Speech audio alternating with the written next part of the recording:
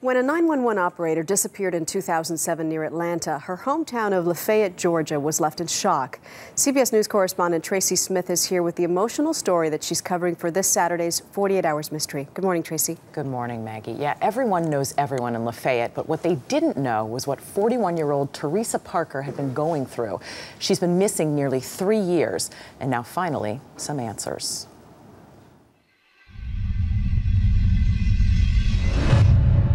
When I hugged her that night, I just got this feeling of I was never going to see her again. Hey, this is Teresa. When 911 dispatcher Theresa Parker didn't answer her phone in March 2007, her sister Christina knew something just wasn't right. Call me. I was kind of worried about you. I called her just over and over and over. She is nowhere to be found. And you don't want to think the worst, but I mean, you do. Teresa's police officer husband, Sam Parker, was worried too. Teresa, this is Sam. It's Friday night, 3 o'clock. Just wondering about you, where you are. It's like a horrible dream I can't wake up from. People came out in hundreds to search for her.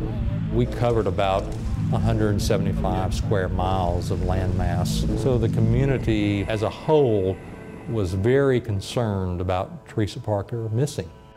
She's one of our own. She's 911 dispatcher. She's that person on the other end of the radio. When you're in need, she's there. I don't believe that she would have just vanished off the face of the earth. She's a missing person, and I don't know where she is. Then police discovered Theresa Parker had a secret. And I think she hid it very well, and I think she hid it from everybody. Investigators now believe Theresa wasn't missing. She'd been murdered, and they were zeroing in on a suspect. There's no physical, there's no forensic evidence, there's nothing to show that she was killed. Police make a stunning arrest. But with no body, no crime scene, and no weapon, could prosecutors prove it was murder?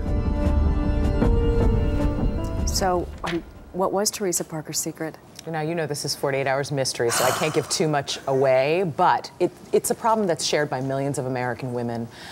She let it go on, she didn't get any help, and then she just vanished.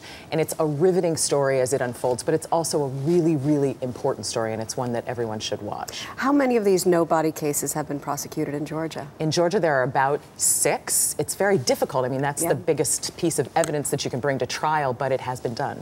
All right, the mystery will unravel this Saturday. We look forward to watching it, Tracy. Thank you. Don't miss it. You can see 48 Hours Mystery, The Secret, tomorrow night at 10, 9 Central, right here on CBS.